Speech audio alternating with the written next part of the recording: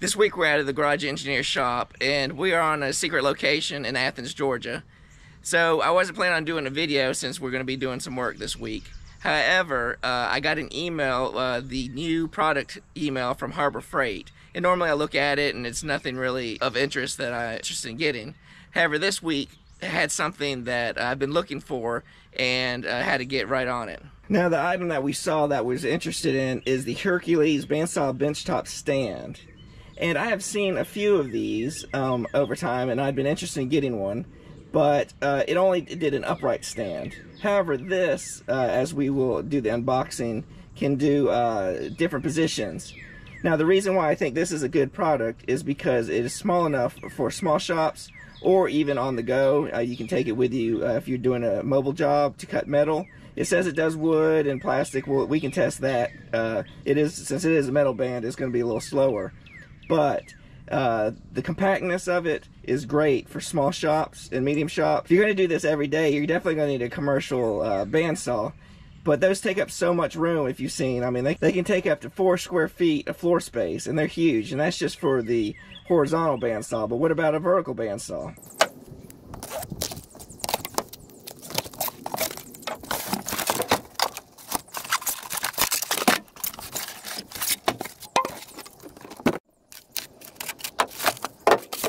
So here it is, briefly out of the box. Basically, it is a horizontal bandsaw that you'll be able to put the bandsaw in here and cut this way. But the other cool thing about this is you can set it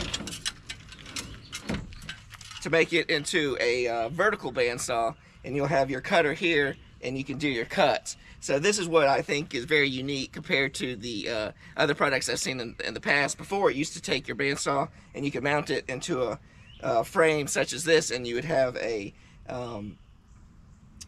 vertical bandsaw, which is handy. But to be able to turn it into a horizontal bandsaw also and make cuts just like that, nice and even and straight, that's what really attracted me, having it dual and in such a small package.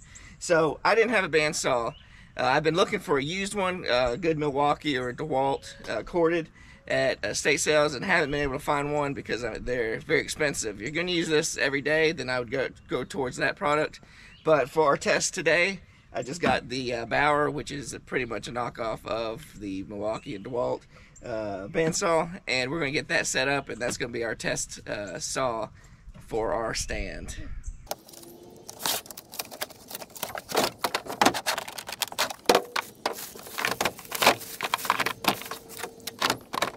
So in my haste purchasing this, it was in the rain and had to go do another appointment. I assumed it shouldn't, based on the price, it wouldn't have a blade included. I saw on the picture that it did, but of course I didn't read carefully. Blades sold separately. So we'll be able to get this set up. I will need to get a blade to continue our test afterwards. But yeah, remember, if you're going to be getting a new saw, make sure it has a blade included. Alright, for those of you who don't like to read the instructions, sometimes it is useful, and in this case it is, because there are different setups to mount the bandsaw in the stand based on which type of unit you have. And I'll go ahead and go through this just so that you know when you're purchasing it that if your bandsaw that you have already fits or if you're going to get a new one. Now, I did ask him about the Hercules corded and cordless. I didn't see one at this store location.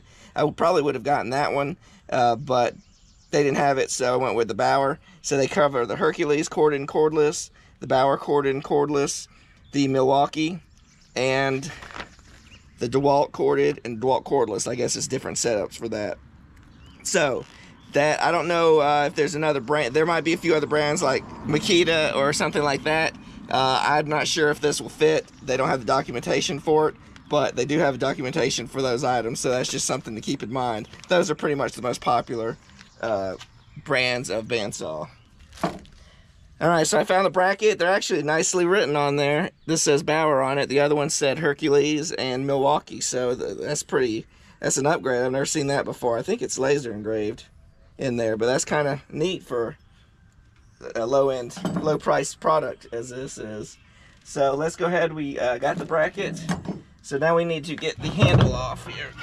So I've got a hex head Let's see if I got the correct hex head for that. I might not have a big enough one.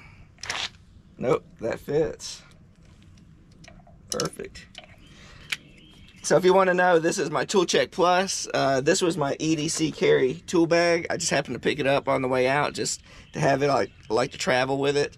There is a video of everything, all the tools that are included in there, and how to get it. This is by one of my favorite tools. This is the Wearer.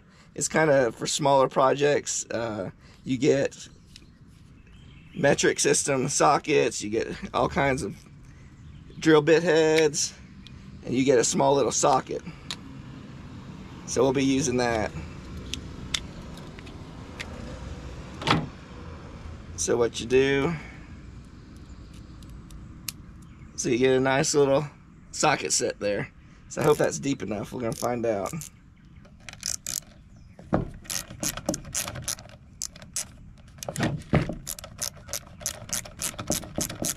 So this is a pretty handy little set to have. Pretty much has everything you might need. It's more on the maintenance or EDC or small carry.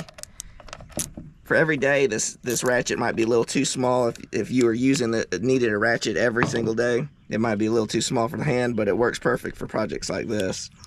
So now we need to get a smaller ratchet. We got to take these upper two bolts off. So let's find another one.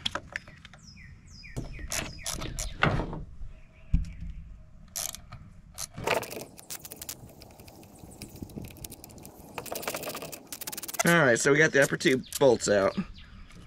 We'll get the bracket here.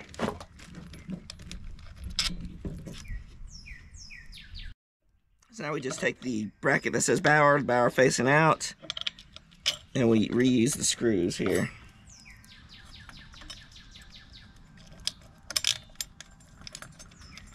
So the funny thing is that as I was walking into the store, a gentleman was walking out with this exact same stand, and I said, "Did you get the email too?" And he said, "Yeah, I saw it and had to have it." So I wasn't the only one who had the same ideas of how this product would be very interesting. So when I walked into the store, I was able to find the product, talking with the manager, and she said, I said, "How many of these did you get in?"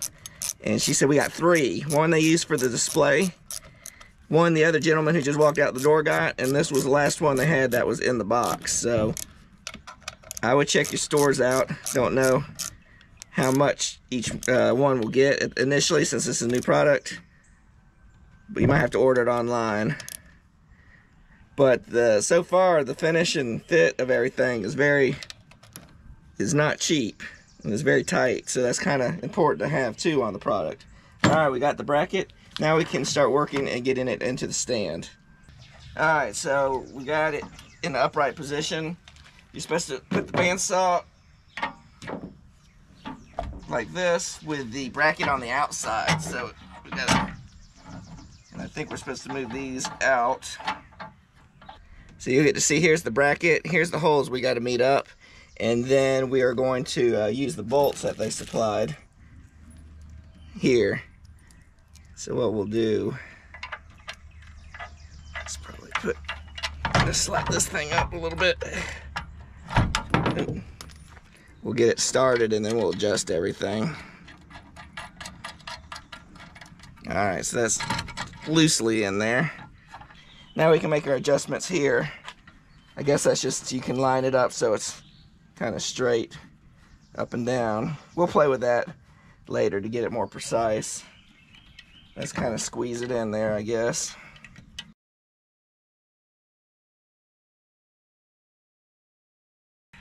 So it's the next day. Last night we went and picked up a blade for our saw. So let's go ahead, I'll get that installed and I'll bring it back to finishing up the installation of the stand.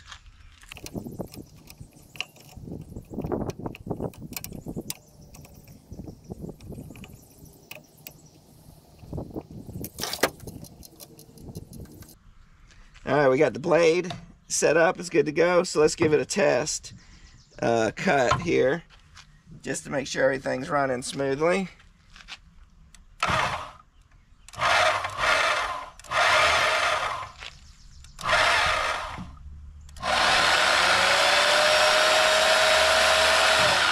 then we got variable speed here, so we're gonna turn it up all the way.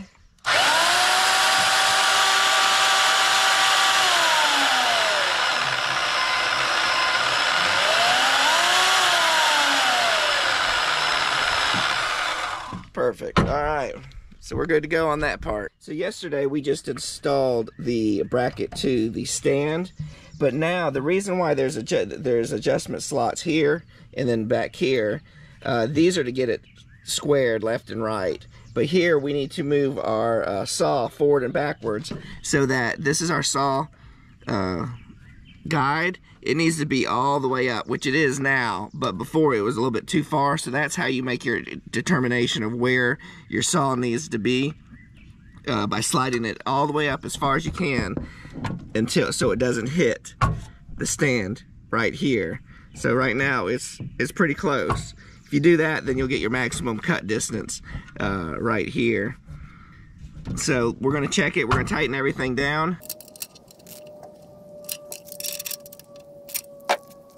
So the next thing we want to do, they've got this piston here. We just need to connect that.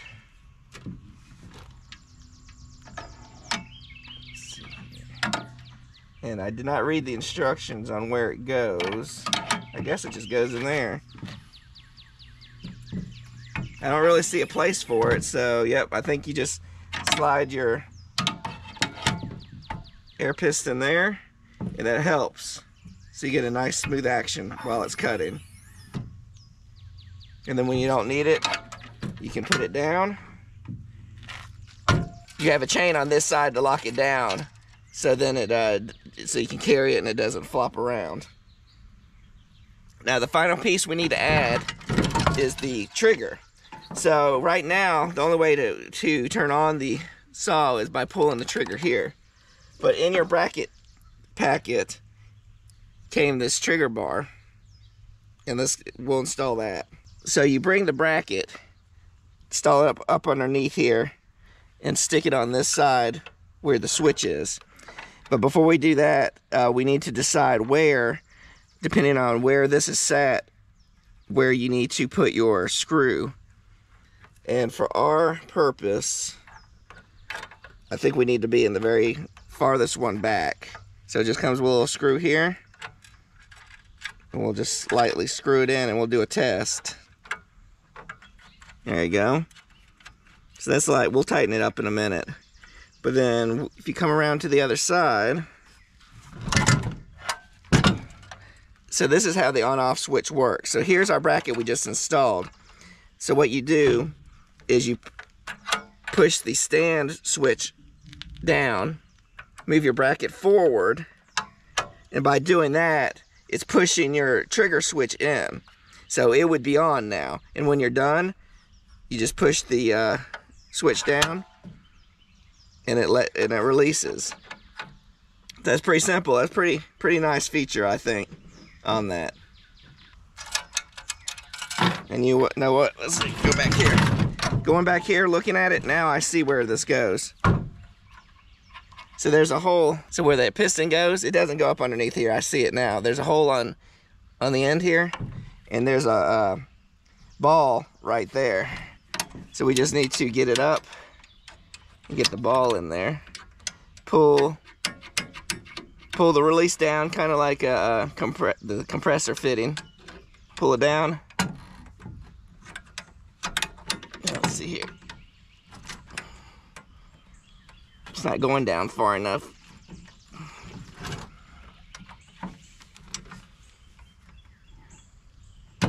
Let's see here. It's not going down far enough.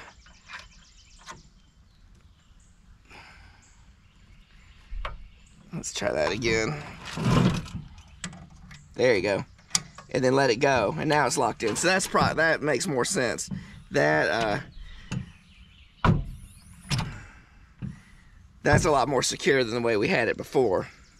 I think we've got everything set up. Nothing is calibrated, so I don't know how it's going to cut because I don't know how square it is. But let's just give it a cut and see how well it cuts as is. So as I'm turning on the switch, it's not putting enough pressure on the stand switch is not putting enough pressure here because it's too low. So I wonder if we put this bracket on the top side, it might trigger the switch better, because the switch is activated more at the top of the button rather than at the bottom. So let's we're gonna fix that.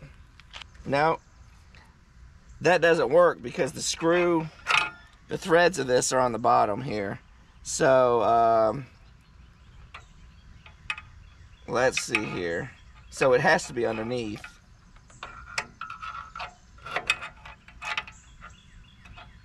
Let me look at this for a little bit and kind of figure out what's going on.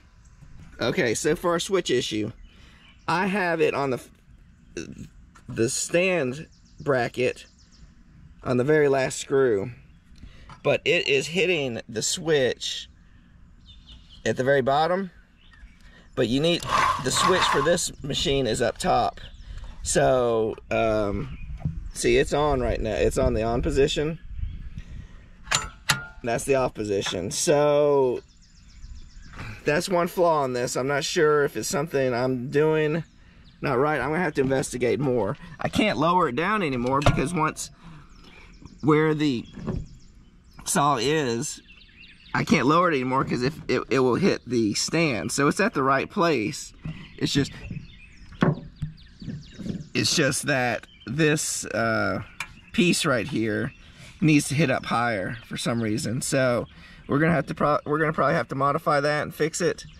So unfortunately, it's not gonna work completely out of the box, but I'm not giving up on it because it's still a very solidly well-made item. We're gonna try and modify it for right now so we can test it, just to do our first cut. So just to test it, I got the switch zip tied. Not a perfect solution, but it's good enough right now.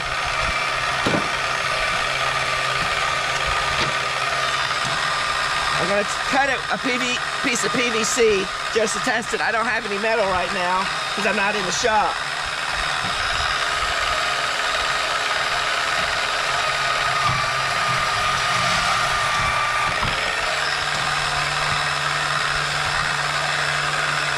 So the first cut, it worked really well. I can tell just by looking in with the eyeball, I don't have even a T-square with me. I really have very minimal tools with me, that it is not cutting perfectly square to the piece, to the stand. One side's higher than the other. That's not a fault of the stand, that's just setting it up and getting it calibrated. So that's something we're gonna have to do when we get back into the shop. Other than that, it's very strong, it doesn't wobble. I'm very happy with the quality of the build. I am a little disappointed about the switch. It doesn't work on their own Bauer saw, so maybe, I don't know if I've installed it wrong or if it really is a flaw in the construction of it, but that's something we can always modify. We can fix that. That's an easy problem. The more of my concern was, is this strong enough? Is this made of cheap metal that it's going to move? And I don't think so. So let's set it up in the bandsaw stand style and take a look at that.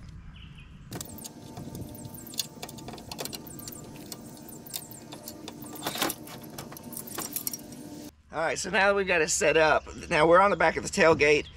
I wouldn't use it just as is. You need to mount this to whatever bench you're using. Either I would screw it in to be the most secure, but realistically, if we were mobile, I would try to clamp it to make it a better secure way to attach it, but using clamps. But screwing it down to your work surface would be probably the best way. Now, this is the plate that they give you, so you got to have your work area. So let's take a look and see what. So this is a big, thick metal plate, very solid. It's very nice. So what we need to do is we've got to unscrew the blade guard. So it's just two little screws here.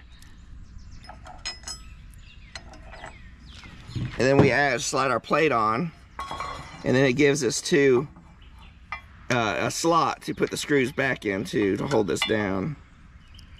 Alright, so just make sure that your blade is not hitting the plate here. I can see it's a little off, but that doesn't really matter. Square. Just make sure it's tight like that.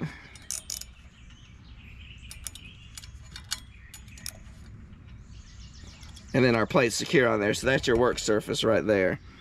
So unless you're using some guides basing off the plate, it wouldn't work, but it is a nice flat strong surface to cut off of. I'm gonna turn it up just a little bit. We've got our PVC pipe, let's give it a cut.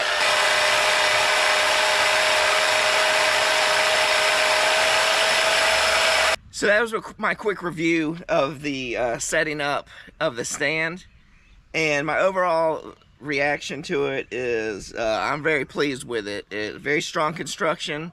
Fitting, the brackets are very nicely made for each of the type of bandsaw, depending on which one you're going to install in here. Now, this is a mobile unit, so I like it because it can do two functions. One, it can be a horizontal cutting saw, or two, it can be a vertical cutting, which is great, especially for a small shop or a mobile shop. If you're going to be having to do this daily, then I would, and you're in a big commercial warehouse, then you're going to have the square footage, floor footage to have an independent horizontal saw and a vertical bandsaw. So this might not be perfect for that, but for majority of us who do small projects to medium-sized projects, or don't use it every day but need it for our metalworking projects, this is great.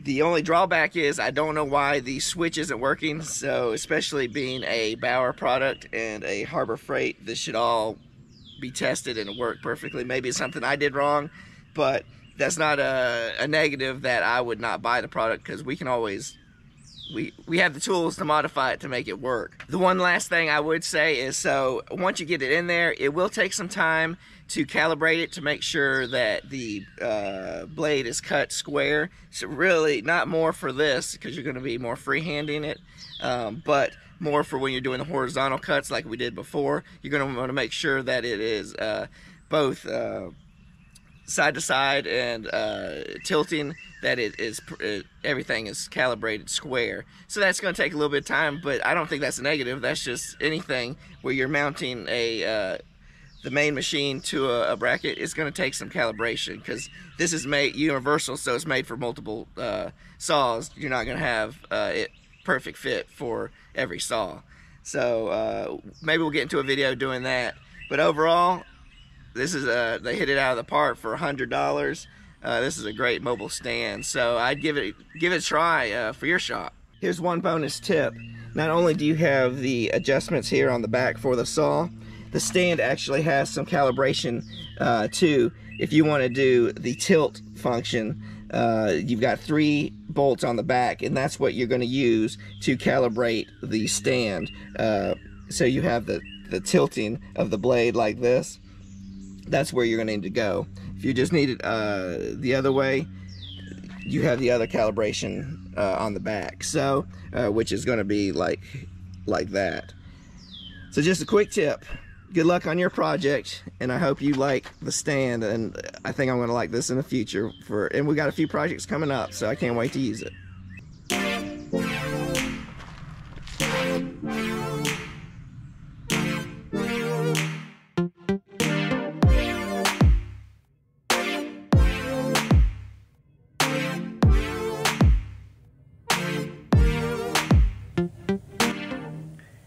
And if you'd like to see more videos like the one that you just saw, you can check here and here. And remember the ABCs of making. Always be creating. Till next time.